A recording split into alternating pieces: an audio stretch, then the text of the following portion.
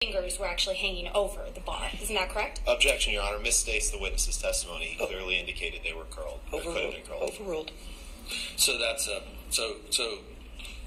a distinction that perhaps I misstated in one of the two descriptions. However, that does not substantially change my opinion of the impact it would have on the mechanism.